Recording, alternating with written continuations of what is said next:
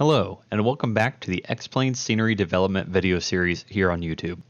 In our last two videos, we took a model from SketchUp and we textured it, and then we placed it into the X-Plane world to see it in the simulator. Today, we'll go over night textures. That way we can add some ambiance to our airports during the evening hours. Since the last video, I've gone ahead and added a sign to our building that will be lit at night along with a couple of the offices. The texture for that sign has also been added to our image file here in Photoshop. Down in the bottom left corner, it's just a simple blue solid colored square. So let's go ahead and talk about how night textures work. Now, X-Plane refers to night textures as lit textures, and that's what we'll refer to them as from this point forward. If you're using an image editor that allows layering and grouping, it's best to, instead of creating multiple different files, rather instead we'll just create a new group with some new layers on top of what we already have. So the first thing I'm going to do is I'm going to take all of our existing layers and put them into a group. We will call this default. Of course, you can name it whatever you want to. Now we'll go ahead and create a new group, and we will call this lit. The very first thing that we have to do at this point is decide which of these textures will show up in the lit texture, so which ones have some light showing through at night and which ones don't. Now, obviously, we're not going to have lit bitumen that's on the roof. It doesn't make any sense, so we can just ignore that part of the texture completely, and we'll just focus instead on the solid blue color for the sign, as well as the walls that are made up of glass. There's a couple ways of doing this, and those who are more adept at things like Photoshop or whatever editor is you're using might go through and use layer masks and things like that. But in order to keep it simple, all we're going to do is we're going to copy and paste our two layers that we have here that we want lit into our lit folder at the top. Now, what we also need to do is we need to create a new layer, which we will drag to the bottom, and we will paint all black. Now what we're left with is just the two textures that we want to be lit. Now, the way that lit textures work is that anything that is visible in the lit texture will show through at night in the X-Plane world. It actually shows on top of our existing textures, although they're of course dimmed, and so we're simply adding light to our underlying texture. We'll go into that a little bit more, and we'll kind of demonstrate what that looks like as we get further along in this video. So now we need to start thinking about how well lit each of these materials in the texture will be. The neon sign on the side of the building, for instance, will be 100% lit, so we will leave the layer opacity set to 100. However, the offices, the glass is going to diffuse the light coming out. So we want to lower the opacity of the layer to something that seems more natural. And as a starting point, you always tend to go darker than brighter. We don't want to leave this, somewhere from 50 to 100.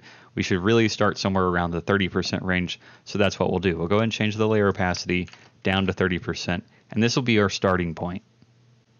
Now, obviously at this time, all these different offices, all the windows for the offices are going to be lit uniformly, and that's not usually how office buildings look at night. Usually you'll just have one, maybe two of every 50 or so windows that are actually lit. So now we'll go ahead and go in and start bringing up or pulling down the brightness on all these different windows. Once again, in the interest of simplicity, instead of going through and creating layer masks, which might be a topic a bit more advanced than some of the people that are viewing this, instead what we're going to do is we're going to again duplicate this layer with the glass. What we're left with is now a essentially 60% opacity layer of glass, but what we can do now is we can use our selection tool and go in and just pick out the couple of windows that we want to be fully lit, so we'll do that now. So I'm going to pick this window right here. And additionally, I'm going to pick this window down here. So we'll just go ahead and select these. And now what we'll do is we'll reverse our selection. So we'll select everything other than those two windows, and we'll simply hit the delete key. And now we've deleted everything other than the two windows, which are now 60% bright, and everything else is at that 30% opacity. We'll go ahead and save this image now, and just to see what it looks like, we'll pull it into SketchUp and see what we get. So here we are back in SketchUp, and I've gone ahead and just temporarily pulled in that new lit file that we created. And you can see here that while it's obviously a bit too uniform, we do have certain office windows are lit up, whereas the others are not. And we, of course, also too have the Airport Tech sign on the side of the building is 100% brightness, which is what we want. Now, let's go back into Photoshop and we'll talk about how we name the file that we're saving, how we organize that within our custom scenery package, and also how we make sure that the object is actually pulling in this lit texture. When we're done with that, we'll take a look at it and explain. Now that we're happy with the way that this looks, let's go ahead and save the file, and we'll again save it as a PNG. And what we're going to do is at the very end of the file name, ignoring the extension, we're going to add underscore LIT as in lit. And we're going to save, let Photoshop finish up. And if we go and we look in our custom scenery pack now, we should have our building.png as well as our building underscore lit.png. What we're going to do now is we're actually going to look at the text of the object file. So let's go ahead and open that up real fast. And you'll see a bunch of information in here. This is obviously all the coordinates of the different faces and points and things like that. But the part that we're interested in is right here at the top where it says texture is building.png. So that shows us that it's pulling in the texture that we created in the first episode. But the question now is, how do we get to pull in our new lit texture as well for a night? There's a couple ways of doing that. The first is we can go in here and add it by hand. But fortunately, SketchUp to Xplane, the plugin that we talked about earlier for exporting SketchUp objects into Xplane, has some built-in functionality around this. When we use the export to Xplane functionality, it looks at the texture that we have currently included, which in this case is building.png, and it sees if there is a lit texture that matches, which would be building underscore lit.png. If it's there, it automatically adds that into the object file that is exported. So I'm going to go use SketchUp and re-export to Xplane, and then we'll re-examine the building.obj file and see what it looks like after that. Okay, so I've just done the export again, and as you can see now, our building.obj file has a new line, and it is this one just below our original texture, which is now texture underscore lit, and then it references the building underscore lit.png. Again, you can go in and you can do this by hand if you want, but the SketchUp to Xplane plugin automatically adds this functionality for you. So let's take a quick look and see what this looks like in Xplane. So here we are in Xplane, we're still in daylight, and as you can see, our texture is still working fine, the original texture that we used.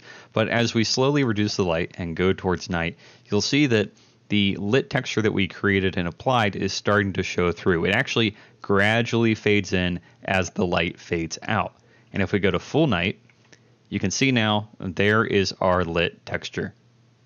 Now at this point, you of course might want to go in and start tweaking some of this. For instance, the offices that don't have the lights on are a little bit too bright, and perhaps the offices with lights on we actually want to make a little bit brighter. But all you have to do, fortunately, is go into the layer opacity for those different layers and play with those a little bit and tweak the numbers. If you then save that lit texture again, you can quickly reload the scenery in Xplane and see the changes. I hope this video helped you understand night textures in Xplane a little bit. The simple rule is whatever is visible and how much it is visible in the lit texture is how it will show up in Xplane. That does it for this video, but in the next one we'll talk about the different surface attributes that we can apply to sections of our model. So for instance, if we have windows, we obviously want them to reflect. So we'll go into more detail about that. Until then, thanks for watching.